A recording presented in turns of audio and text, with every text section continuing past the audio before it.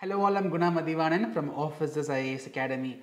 Friends, we are coming up with an exclusive live quiz program based on current affairs targeting 2024 prelims on a weekly basis.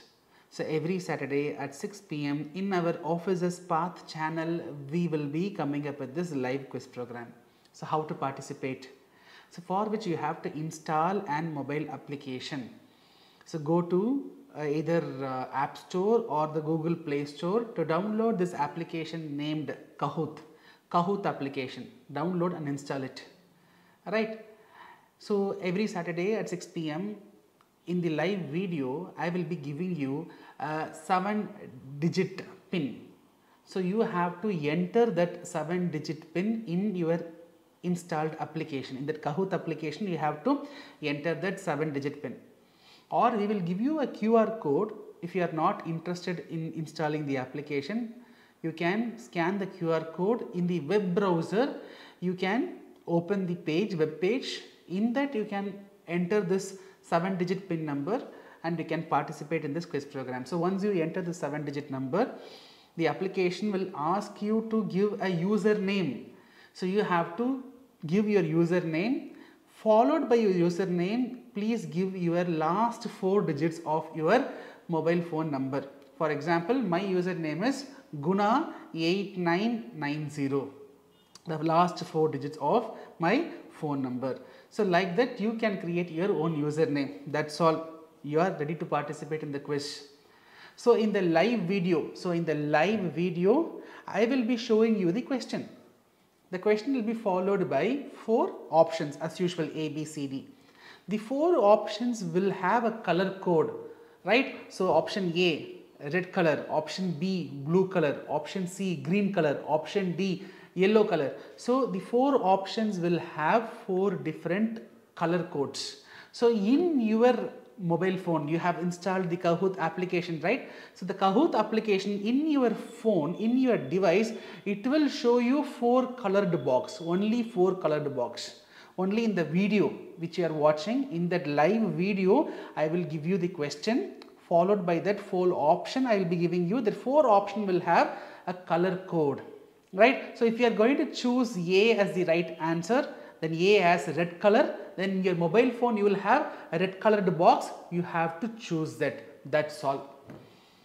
The answer which you have chosen is correct, and if you have chosen that quickly, for every question we will give you 60 seconds. Assume that I am choosing A is the right answer, and I am choosing within 20 seconds, within 10 seconds.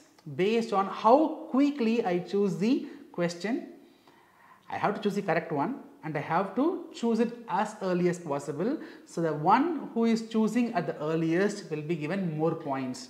So if I am choosing in 20 seconds, I will be given more points. If someone is choosing at 30 seconds, then relatively lesser points, right? So this is how the quiz will work. So at the end of the program, we will show you the leaderboard. Between the questions also, I will show you the leaderboard. At the end, I will show you the final leaderboard.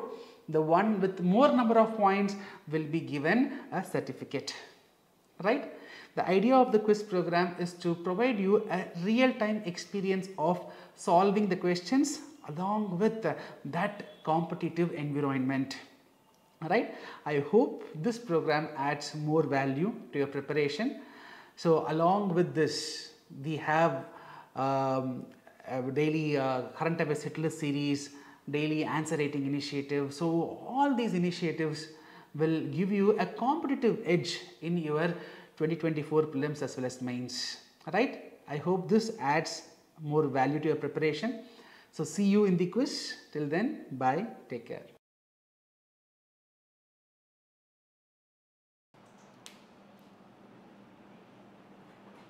Okay, good evening people. So today we will be in dealing with the exclusive economic quiz along with other general questions too. So you can join the quiz via the Kahoot app or by scanning the QR code, and the game pin would be 1810809. I repeat, 1810809. So today we will be dealing in all 15 questions, and each question followed by 4 different options will be available to you, and you can choose the correct answer. Fine, let's get into the first question.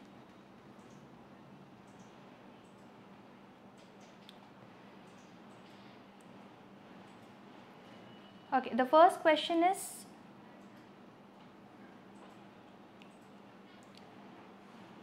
okay, consider the following statements about small finance banks. Statement 1, SFBs primarily undertake basic banking activities to unserved and underserved sections. They are subject to all prudential norms and regulations of RBI as applicable to existing commercial banks. Small finance banks function only in rural areas of the country, and the options are only 1, only 2, all 3 and none.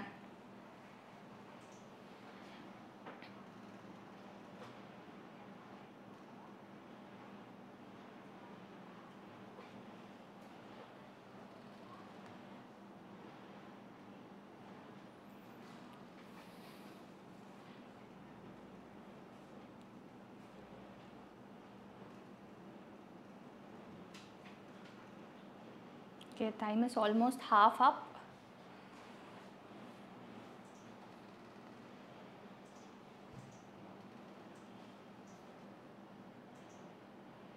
Fine, majority of you have answered correctly. The answer is B.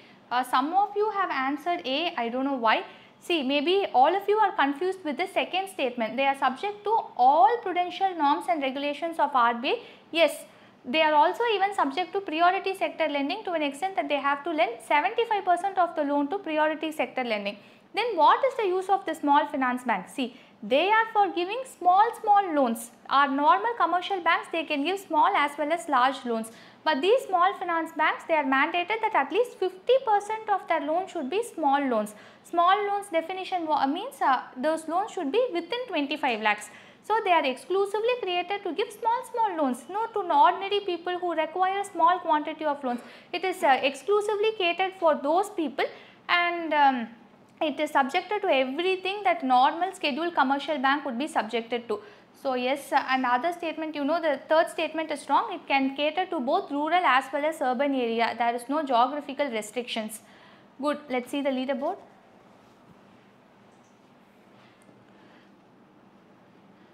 Fine. The first is Ananti, followed by Mani, Adi, Kavya and Pragatish. Good. Let us get into the second question. Which consider the following countries: Egypt, Sudan, Oman, Jordan, Eritrea. Which of the countries mentioned above share their border with the Red Sea?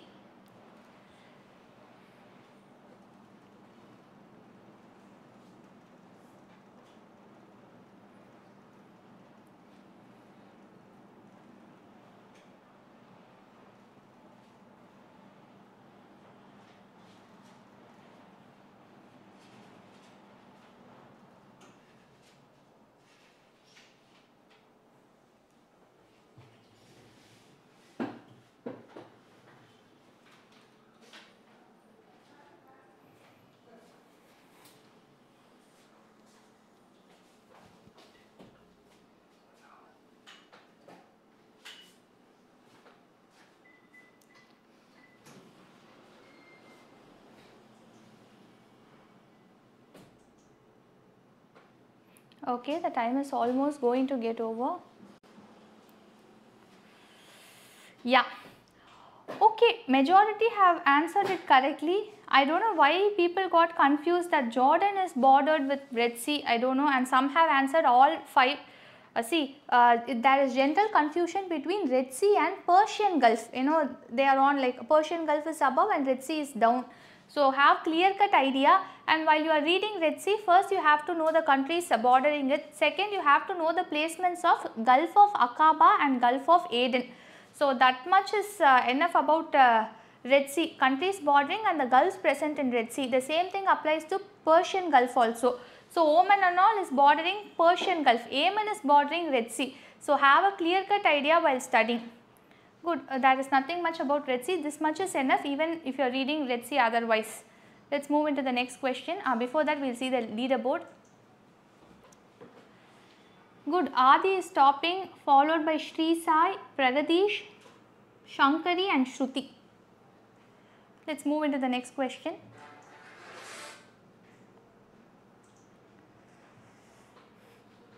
Energy Efficiency Services Limited is a joint venture of public sector undertakings under A. Ministry of Power, B. Ministry of New and Renewable Energy, C. Ministry of Heavy Industry and Public Enterprises, and D. None of the above.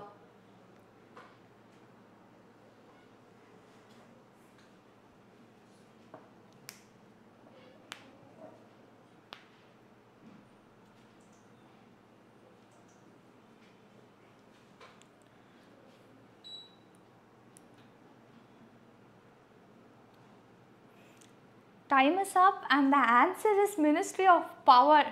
People have got confused with Ministry of New and Renewable Energy. No, the answer is Ministry of Power. Actually, comparatively an easy guesswork question also. Fine, it's Ministry of Power, but you should know that it implements schemes of Ministry of New and Renewable Energy also. It is not exclusively limited to Ministry of Power, even other ministries if needed. It is just created by Ministry of Power. It implements various schemes relating to energy efficiency, energy conservation. It was created to implement the National Action Plan on Climate Change. This much is enough. You need not get into the details of what scheme it implements, how it implements and all. This much is enough for energy efficiency services. Good. Let's see the leaderboard. Okay, Adi, Pragatish, Mukil, Deepa, Karan, Sridhar. Okay, you guys have studied this good. Yeah, let's move into the next question.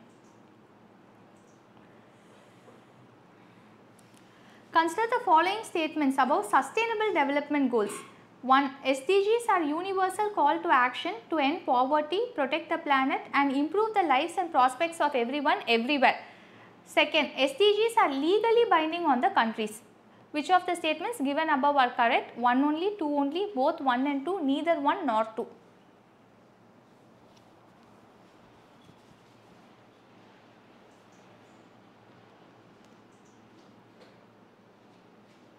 Time is going to be up. Yes, it is. So, the answer is just 1. See, if SDGs are going to be legally binding, then India would have ratified laws in a much greater pace. Now, we have so many laws to implement SDG, no doubt, but the pace would be much faster. Same applies to the global countries. It is not a legally binding one. Same thing applies to nationally determined contributions under Paris Climate Change Pact. That is also not legally binding. The general trend is nowadays many climate change related stuff are not legally binding with the exception of very few. Unless and until the word protocol comes, the chances of it being legally binding is very less. Kigali Amendment, Montreal Protocol, those are legally binding. SDG, NDC, they are not legally binding. So, just have a fair idea of which one are legally binding, which one are not. You know, UPSC asks questions on these line almost every prelims. Good, let's see the leaderboard. Good, Adi. Adi tops, followed by Pragadish, Mukil, Sridhar and Deepa Karan. Let's get into the next question.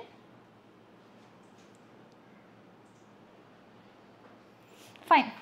The Government of India has decided to establish PM Mitra Parks with the main objective of A. To modernize the food processing sector to increase the level of processing. B. To create employment opportunities for the youth by promoting the ITES industry in smaller cities. C. To transform India into a global manufacturing hub with a focus on indigenously designed, developed and manufactured weapon systems. And D. To create a world-class infrastructure for the integration of different processes involved in the textile industry. Done. Time is up and it's comparatively an easy scheme. It's been mentioned in 2-3 budgets. It's now mentioned in economic survey, everything. The answer is D. Textile parks. So, these are huge parks. They provide all facilities like how waste disposal, common electricity and dyeing, tying, everything at one place, so that even a small textile industry can sustain and make profits. So, that is the idea of these mega parks. Why should we create mega parks? So that all amenities are available to the industry at one place. So, they can cut out on the input cost. That is the main objective, and Mitra is particularly for the textile industry. Good. Let's see the leaderboard. Okay, again Adi tops, followed by Pragatish, Sridhar, Mani and YP. Fine, let's get into the next question. Next one should be a comparatively easy one. Yes, it is. The Gulf of Mannar Marine National Park, which serves as an ideal feeding ground for dugong, is located in the state of A. Kerala, B. Tamil Nadu, C. Gujarat and D. Rajasthan. It is like someone ought to answer this question. Basics.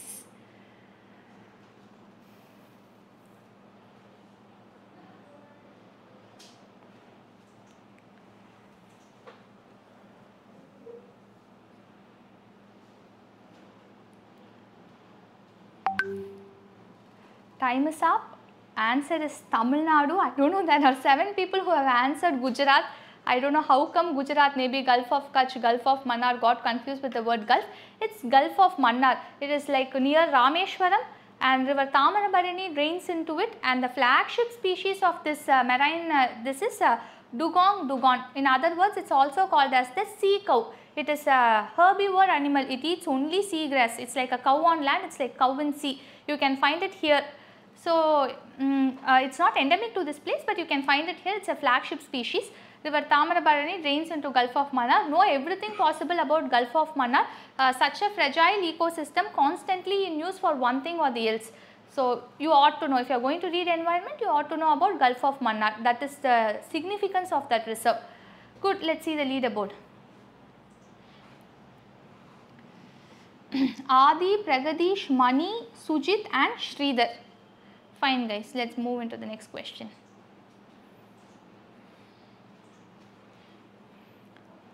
With reference to the UN Human Rights Council, consider the following statements. 1. It is an intergovernmental body with the United Nations system made up of all members of the UN. 2. It is responsible for the promotion and protection of all human rights around the globe. Which is the correct one? 1 only, 2 only, both 1 and 2, neither 1 nor 2.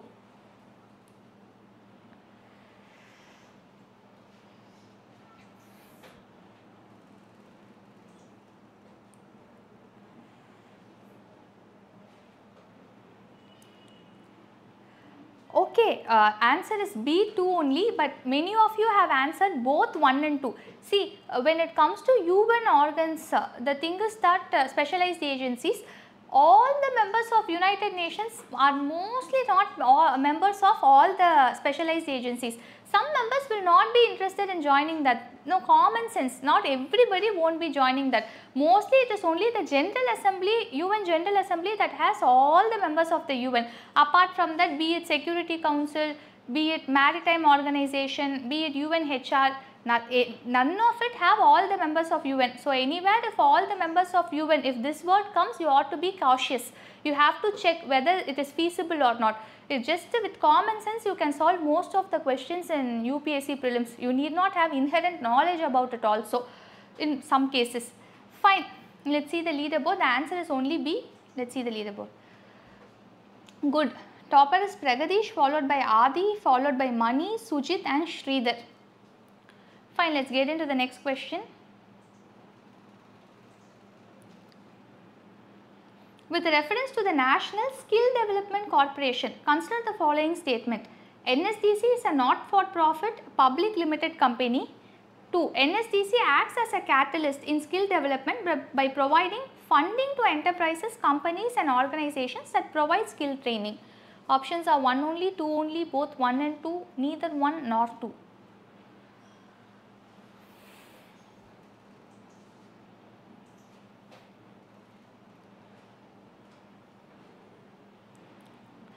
Good, many of you have answered it correctly. The answer is C, both 1 and 2. Of course, it is a public limited company, not for profit public limited company, and it is created by Ministry of Finance. That part you should know. But the major shareholder is Ministry of Skill Development. Created by Ministry of Finance, the shareholder is Ministry of Skill Development. And they deal with anything, training, skill certificates, empowering the youth, everything is dealt by NSDC. They are also fund providers, they provide fund for such schemes. So, this much you ought to know about it, and you can go into the shareholding percentage, 49%, 51%, why ministry created it, of those sorts you can just Google and see, that much will do. Let us see the leaderboard. Good. Okay, not much change. Topper is Pragadish, followed by Adi, Mani, Sujit and Paul. Let us get into the next question. Okay, the Nai Roshni scheme is an initiative of A. Ministry of Women and Child Development, B. Ministry of Environment, Forest and Climate Change, C. Ministry of Education, and D. Ministry of Minority Affairs.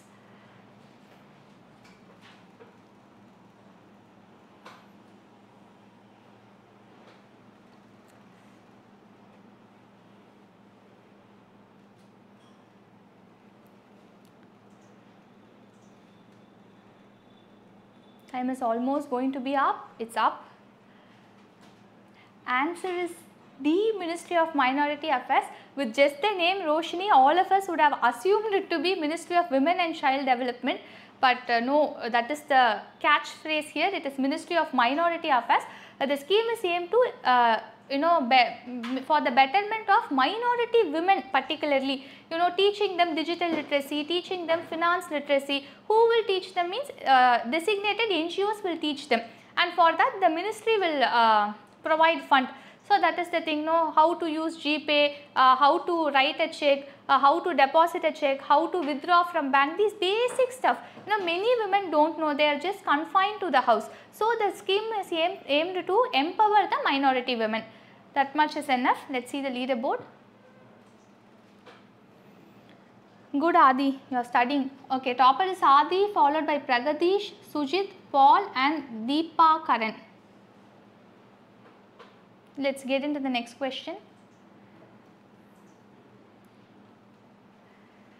Which of the following currencies is not included in the special drawing rights currency basket? This is comparatively a very easy question. The special drawing rights can, you can find it frequently asked in prelims in one form or the other, either in question or an answer. In economics means you can definitely expect a question from SDR.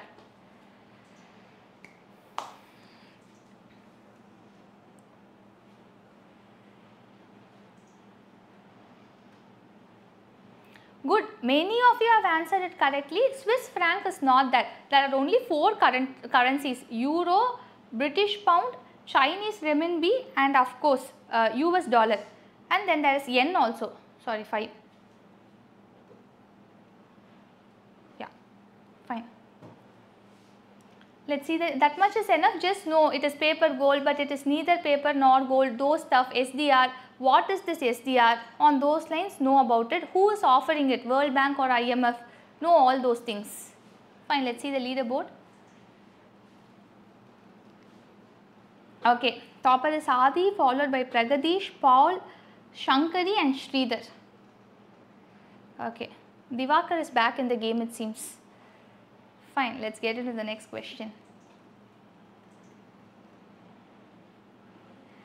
Consider the following statements about the International Labour Organization. A. It is a tri-party UN agency with government, employer and worker representatives created in 1919. B. India is a founding member of ILO.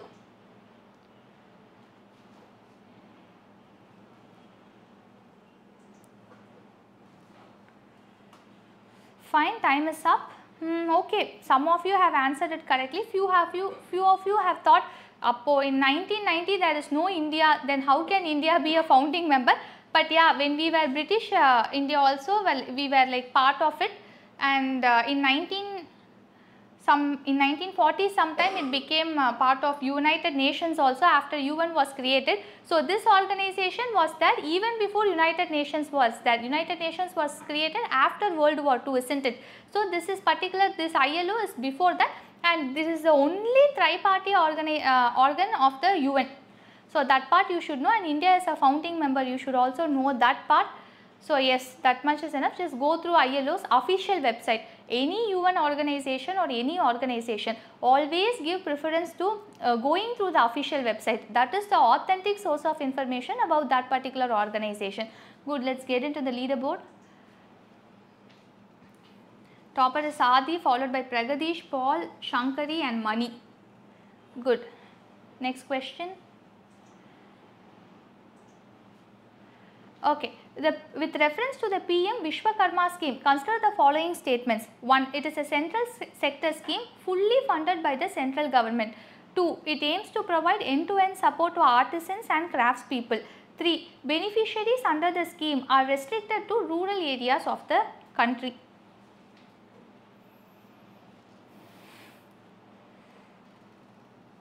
Good. The time is up. Many of you have answered correctly. Good. These options itself is quite difficult, is it? Is this only one, only two? Okay, quite a few of you, many of you have answered it correctly. The answer is two statements. That is, the first statement is correct. It is a central sector scheme. Any central sector scheme fully sponsored by the central government. 2. Of course, end-to-end support to the artisans and craftspeople.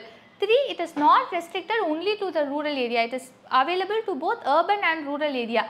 In this, you have to see what are the types of artisans. There are around like carpenter, boat maker, hammer and toolkit. You can just see who are those, what professions are included in this. That much is enough, and the ministry that implements it, that much is more than enough. Fine, let's see the leaderboard. The topper is Adi, followed by Pragadish, Sankari, Paul and Mani. Okay, Kavya is back with an answer streak, it seems. Good, Kavya. Good, let's get into the next question. With reference to the sovereign gold bond schemes, consider the following statement. SGBs are bonds that are issued by the RBI on behalf of the government. 2. The value of these bonds is tied to the value of gold. 3. On redemption, the investor gets interest income and prevailing price of the gold. Which among the following are correct?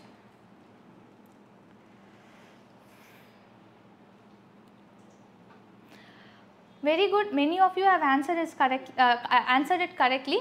Here you have to know that on the redemption of an SGB, you will not get gold. You will only get cash. That part you should know. You will never get gold. This is this bond came prima facie to curb the import of gold. It holds the value of gold. In addition, it also gives you 2.5% of interest. So, of course, this is issued by RBI. So, only RBI can issue SGB. This part also you should know. Private players cannot issue SGB. Okay, it's very simple question. It is also a previous year UPSC question paper. SGB was asked once. Let's see. Good. Many of you have answered it correctly. Let's see the leaderboard.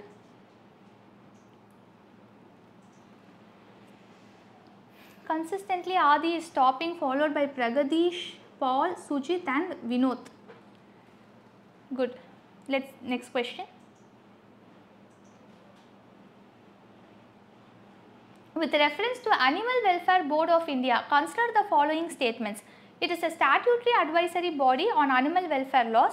2. It was established under the Wildlife Protection Act 1972. Which among the following are correct?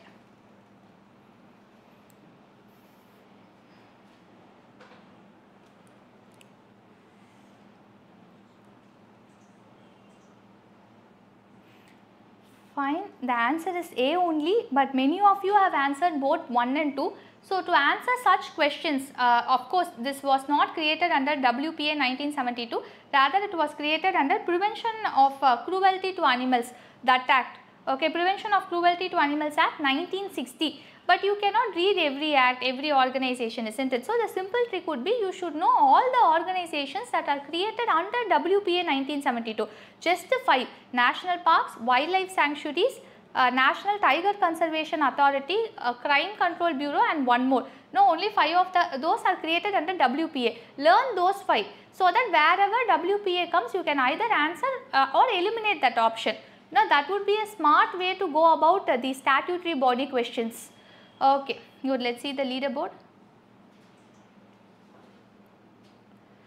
Adi is topping, followed by Pragadish, Paul, Sujit and Vinod. Okay, Harsh 871 is back in the game, it seems. Final question.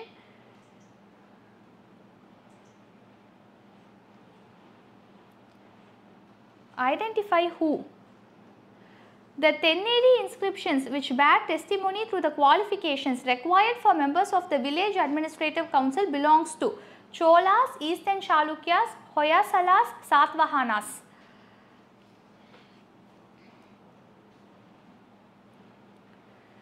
Simple. Okay, this is Chola. It's as simple as that. This inscription Tenneri can also be called as the Uttaramerur inscription. Interesting fact from that is that It is in a temple called Kantaleshwara temple.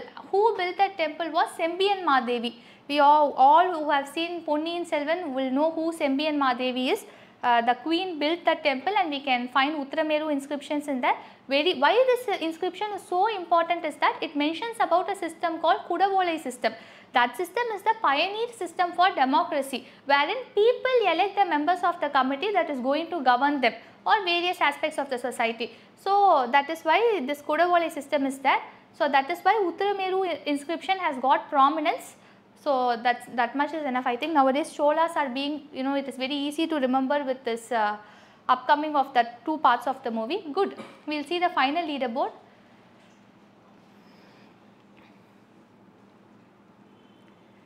Third place is Paul. Second place is Pragatish. First place is Adi, of course, as expected. Good, all who have answered, good, those who have not answered. It's good that you are participating in the quiz and learning so many things. That itself is a progress, don't worry. Good guys, we'll see in some other quiz. Thank you so much.